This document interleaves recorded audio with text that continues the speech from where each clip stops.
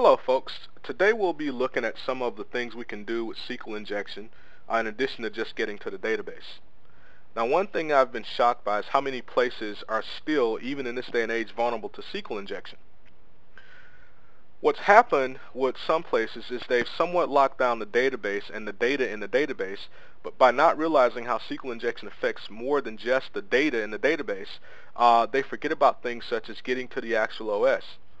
Now, if you think about it, the truth is if we own the OS that the database is sitting on, don't we really own the database as well? So we're going to look at that and explain it. Now, I've been able to get pretty high-level access to some very, quote, secure servers using these techniques. So we'll show you in this short video how to get the OS by simply using XP command shell, which basically allows SQL to call the Windows command line. Now, just hanging out on some SQL programming sites and support forums, I've been able to see a lot of admins still today asking, hey, how do I get XP command shell back to send these commands to the Windows command line and blah, blah, blah. And what's crazier is so many people come on in there telling them how to do it. Now, in this video, we're going to assume that you already have seen some SQL demonstrations on SQL injection, how it works against the database, so we're not going to really be covering that. Maybe we'll do a more novice level video to cover those basics. So let's go ahead and get started and take a look at what we'll actually be doing here. Alright, so to begin with, we've got a simple database here. And this basic construct with it is you got the right username and password, you get access to the account, just like you see there. Now, on the other hand, what we're going to be focused more on is actually, using, again, basic SQL injection techniques to get a little more out of it other than just getting at the OS. Or excuse me, other than just getting at the database. Now, I've typed up these basic SQL commands here, or SQL injection commands here, to kind of illustrate a little more, what we're going to be doing. So, I'm pasting this in the login form here, and basically what I'm going to be doing is simply creating a user account named Keitron Evans. Simple as that. Now, with this creation of this account, you're going to see that we get access to it, and that's no biggie because, again, with SQL injection, getting that access denied is a sign that it took our query or our string and actually sent it to the SQL database. So that's a good thing. Now next, what I'm going to be doing is using the same command or almost the same command. I'm just going to change it from net user to net local group. Alright, and basically what I'll be doing with that, let's go ahead and change that, is I'm going to basically say, hey, we've created this account Keitron Evans, now let's add him to the administrators group, the local administrators group. And this again, guys, this is really not per se hacking. I mean, this is just knowing the Windows command line and knowing just a little bit about SQL injection. So we go ahead and submit that, and again, access denied is a good thing, and I'll show you a little bit later what happens when you get your commands wrong. You get a different error message. You don't get a SQL or that access denied. You get other types of messages. So next here, I'm just going to simply TFTP pwdump, which is just a utility that does DLL injection into the LSAS process and allows you to dump password hashes from the SAM file. So again, we got our access denied, which we can assume everything's all good. Now later, we'll go back and check these accounts that we created, or that account we created. And then I'm just getting samdump.dll because we need that as well. It works as part of pwdump. Now basically here we got the two files we need to run pwdump. And again, if you don't know what pwdump is or how to run it, we'll talk about that a little bit when we actually run it. So what I'm doing here is I'm trying to now issue a command to the command line to run pwdump, and I want to dump the contents of that out to inetpub www root, and we're going to name it sqldump.txt. Now keep in mind here, we know this is a web server because we did good recon. We know it's an IIS web server, so we are assuming inetpub www root is where it is.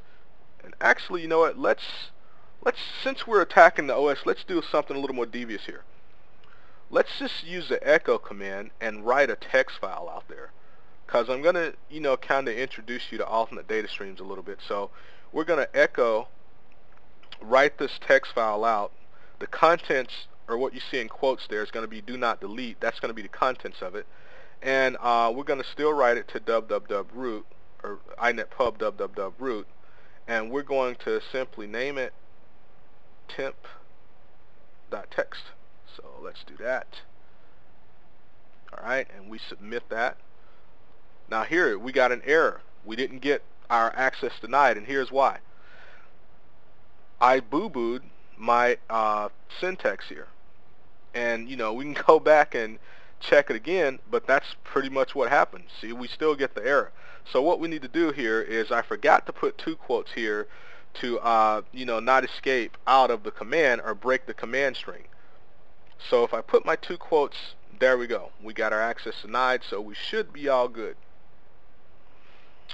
Alright, so theoretically we just wrote this file out, you know, on this machine. And now what we're going to do is we'll use pwdump, and we're going to hide the contents of our dump in this text file using alternate data streams. Now here's the thing. We just did that. Now what we need to do is browse to that web server, because remember, we could be remote here because this is a web front end. So we're going to browse to the root of that web server and look for that file temp.txt that we theoretically just created there, and we can see that it's there. Let's get the name right here. There we go. We see it's there. Alright, so now let's pause for a second on this, and let's go and check to see if our first injections work, where we created the username Keatron Evans. There he is. And then he should also be an administrator, and there he is. He's an admin. So we know our first injection works, so now we know that we got our syntax and stuff right. We can continue on.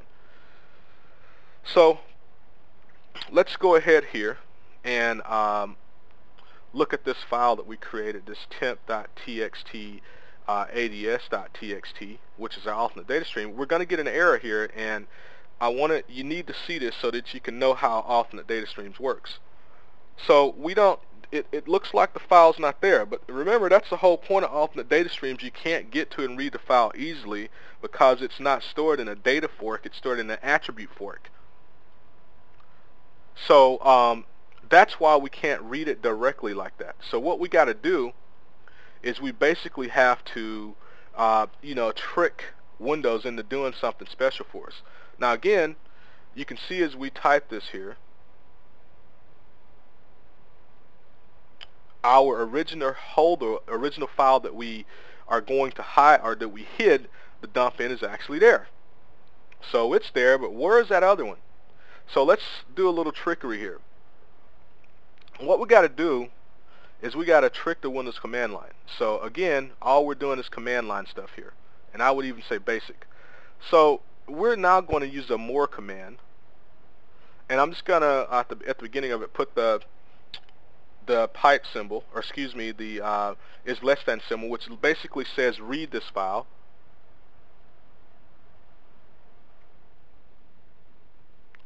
Alright, and you got to get the path just right.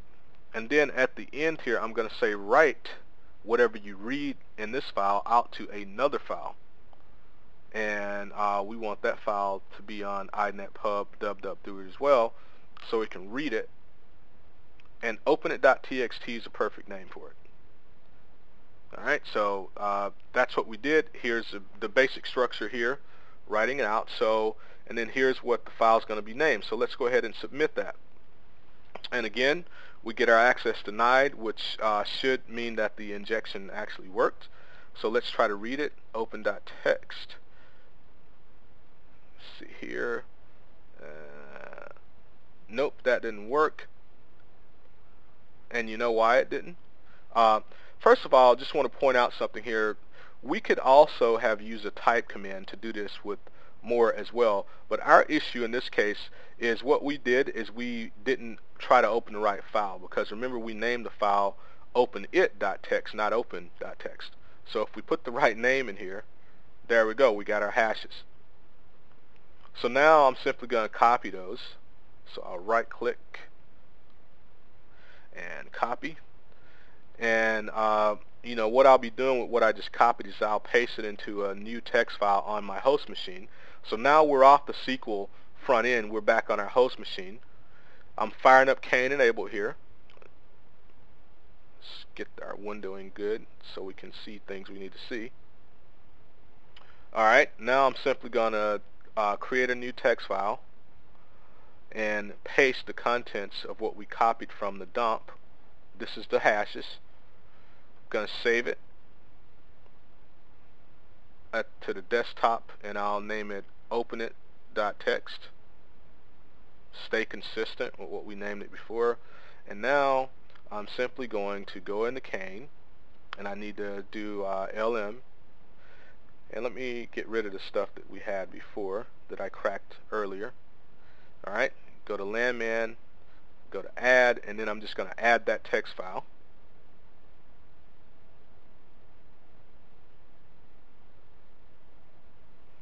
Alright, open it.txt from my desktop.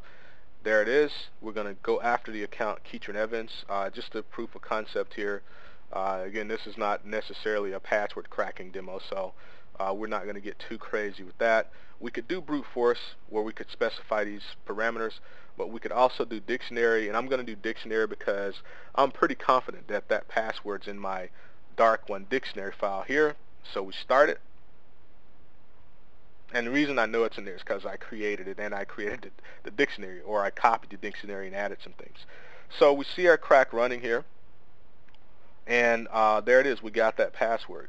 Now, since Keatron is an administrator, we could now actually use that password to log into other systems. So thanks for watching, guys.